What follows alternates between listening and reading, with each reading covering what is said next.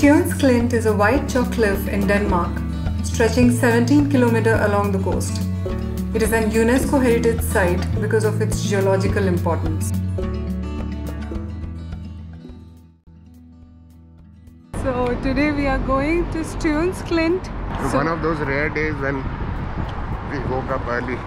So Stevns Klint is an UNESCO Heritage Site. We are planning to do a hike of around 21 kilometers. It's a seaside hike, so we are excited to do that, and the hike ends in a chalk cliff which is called the Stevns Klint. Stay tuned. Stay tuned. From Copenhagen, we took a train to Koo. From Koo, another train to Store Headinge station. The cliff is located 7 kilometers southeast of the Store Headinge station. From the station, we started our hike. The road from station to the cliff has beautiful wheat fields on both sides.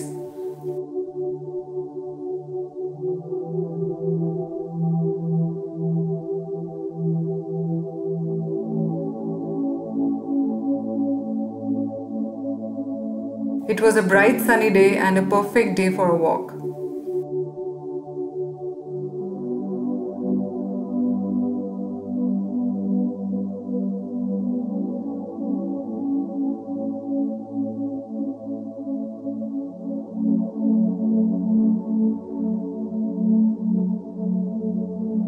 We also did a small detour between some Christmas tree farm. We reached Højrup. It's a very beautiful town with arty displays on the pavement and beautiful rose plants at every other doorstep.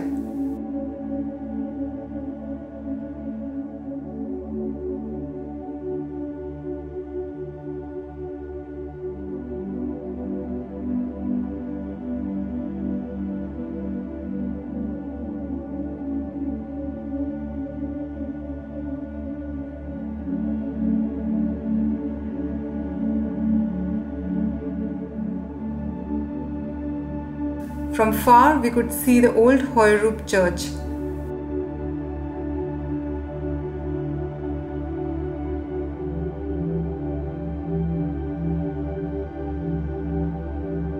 The old Højrup church, which stands at the top of the cliff, dates from the year 1200. As a result of erosion, a landslide in 1928 caused a part of the church to collapse and fall to the shore below. From the church, you could get a very beautiful glimpse of the chalk cliff and the beach.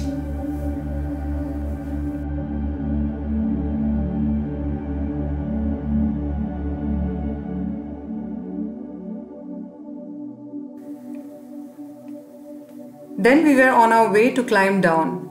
There were quite many steep steps to go down.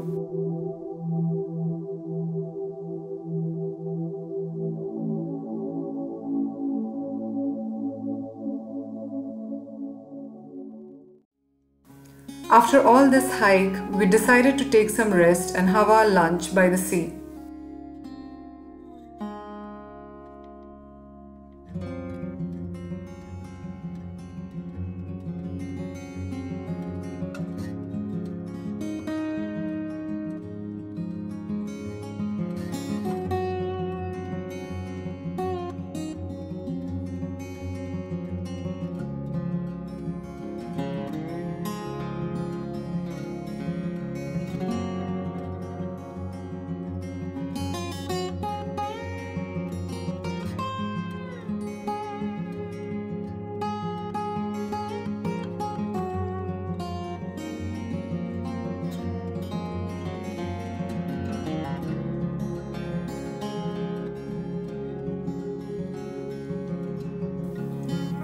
We continued our walk till the beach.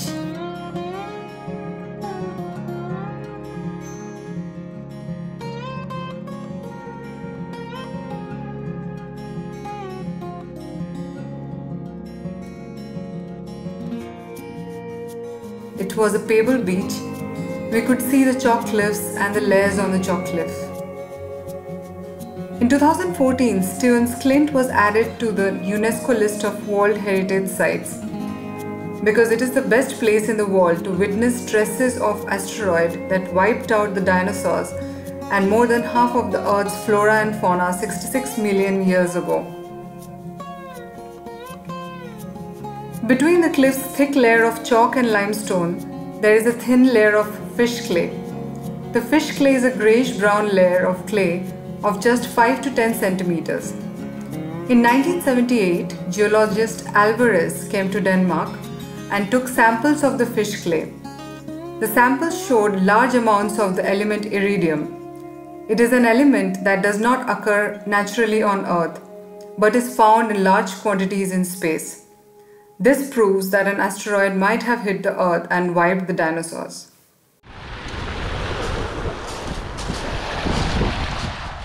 This was quite amazing to imagine that dinosaurs once used to roam around at the same place where we were sitting. We took some time to take all that in and threw some pebbles in the sea along with.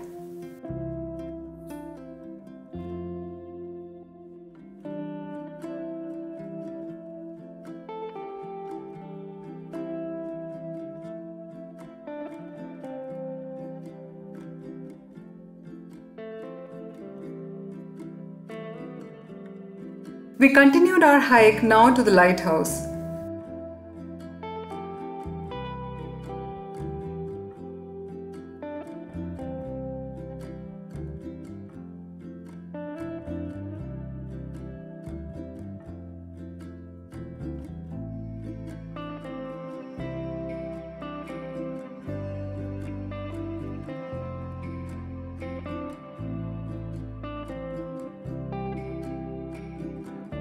So we are now walking to the Stevns Klint lighthouse.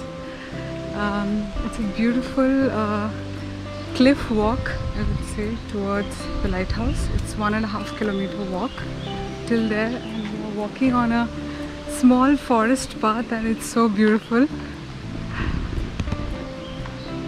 And it's just next to the sea.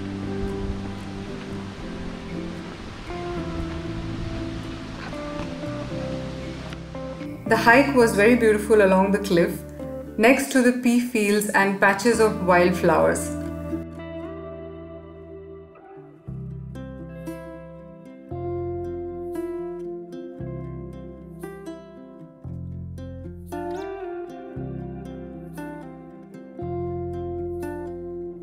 We tasted a lot of sweet peas from the fields.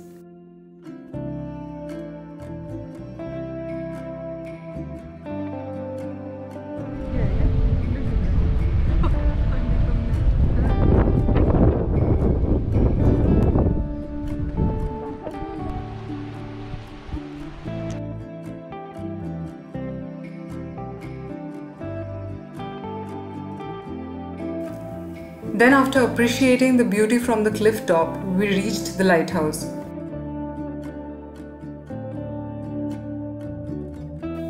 We went above the lighthouse and saw a 360-degree view of the entire place.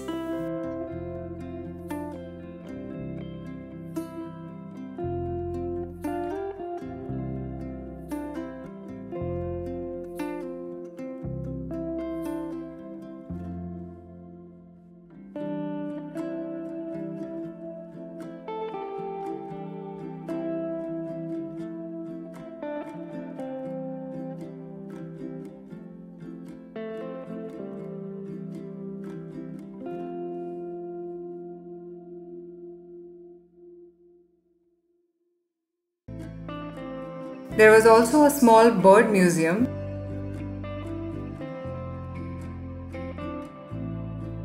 and a museum explaining the geological timeline in Stevns Klint.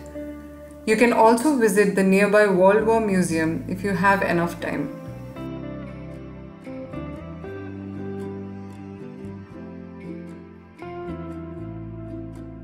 Have you seen the Into the Wild? उसका dialogue मुझे अच्छा था, कहता है कि happiness is not real unless shared. Exactly. And that line, क्योंकि I was fully following him.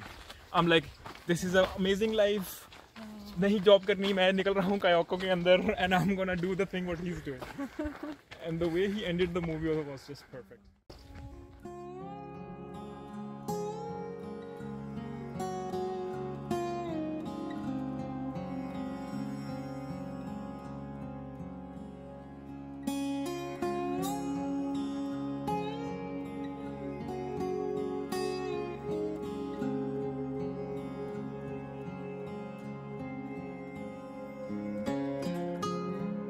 We continued our cliffside hike to the railway station. It was again around 8 kilometers cliffside hike. The hike was beautiful just along the cliffs with amazing views of the Wadden Sea. We had a wonderful day walking along the white cliffs, fortunate enough to visit one of the most geologically rich places, not only in Denmark, but in the history in the formation of the world.